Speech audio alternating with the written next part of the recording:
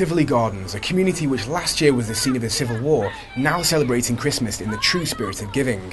The Gleaner was at the community centre to witness a special Christmas treat by Mayor of Kingston and Western Kingston parliamentary candidate Desmond McKenzie. And he'll be here today to treat these old people, which they all reside in Western Kingston, from Fletcher's Land, Denham Town, Anna Town, matches there, no preference of who you want to go. He's here to treat them today with food, drinks, and they'll be getting a little snack and a bag with chicken, rice, sardine, all different kind of food kind to go home to have a good meal for the Christmas. I'm thankful for it because I cannot work. So I'm really thankful for it and I need it.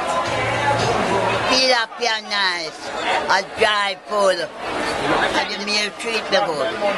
I'm going to good food. Yes. Everybody will get something. After Mayor McKenzie arrived around 1:30 p.m, much to the appeasement of residents, some who had been waiting from the morning, he handed out the packages to some of the elderly residents shortly before speaking exclusively with the Gleaner.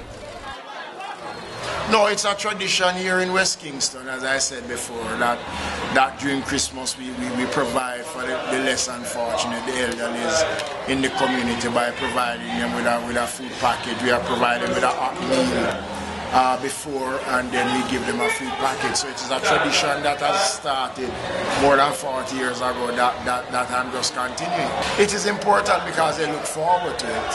And tomorrow we are providing a treat for over 2,500 children in the community.